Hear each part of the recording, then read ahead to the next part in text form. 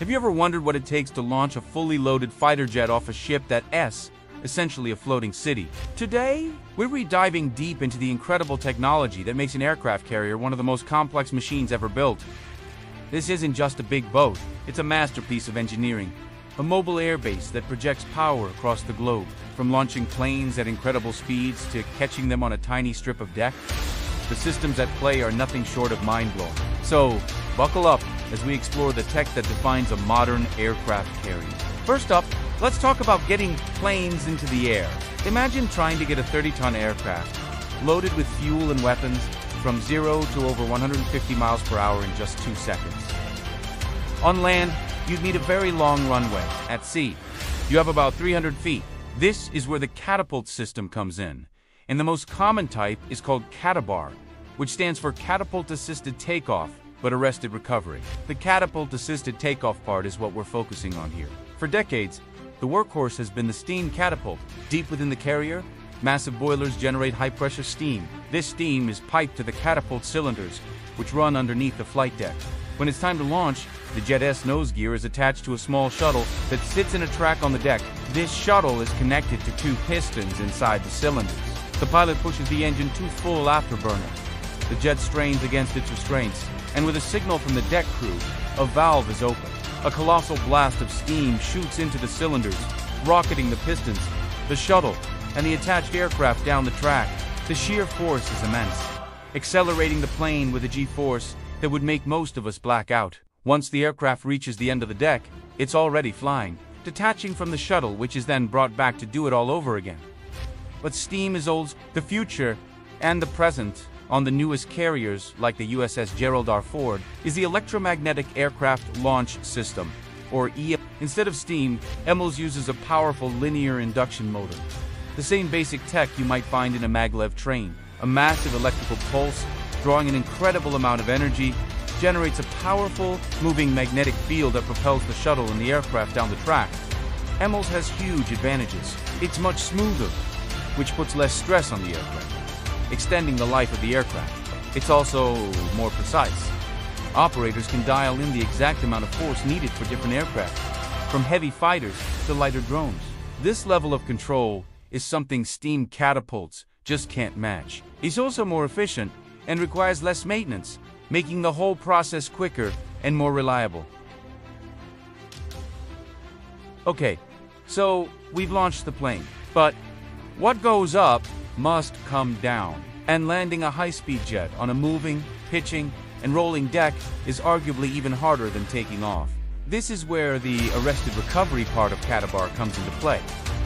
The pilot isn't aiming for a gentle touchdown. They're essentially performing a controlled crash. They approach the carrier at a specific angle and speed with their tail hook down.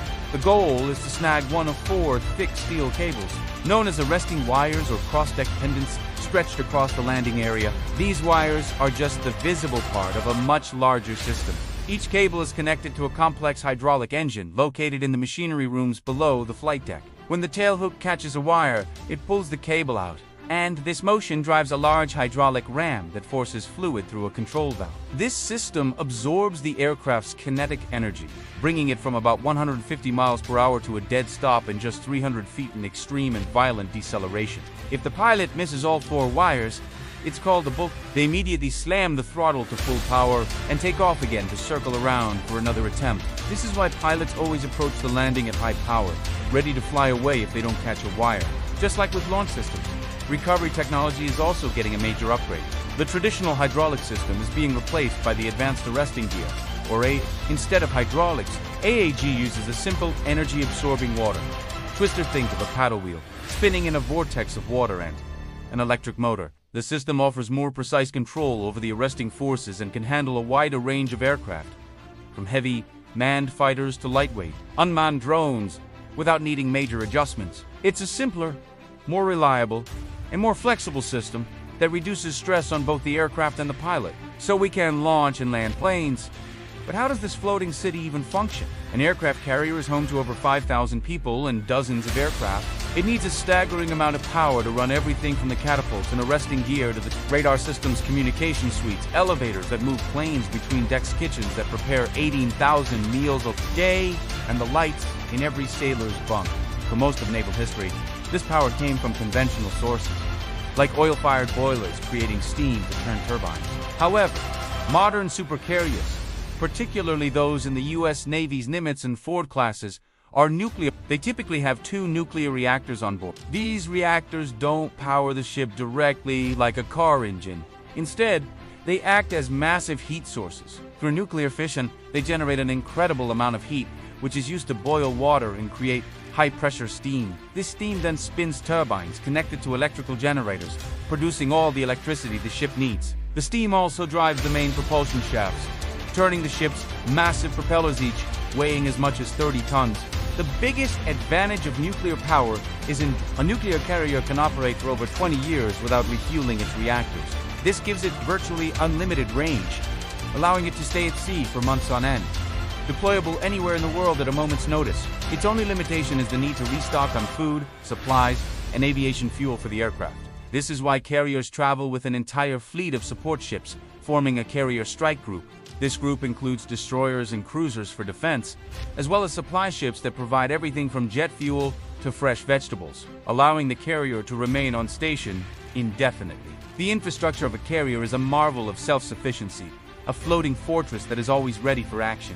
From the raw power of steam and electromagnetism to the controlled violence of arrested landings and the silent, enduring energy of a nuclear reactor, every part of an aircraft carrier is a testament to human ingenuity. It's a complex, interconnected system where every piece of technology must work flawlessly in one of the most demanding environments on Earth. The ability to launch and recover aircraft at sea is what transforms a ship into a strategic asset of immense power, capable of influencing events across the entire globe. Thanks so much for watching this deep dive into the tech of aircraft carriers. It's truly fascinating stuff.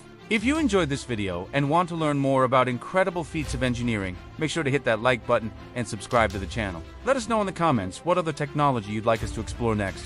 See you in the next one.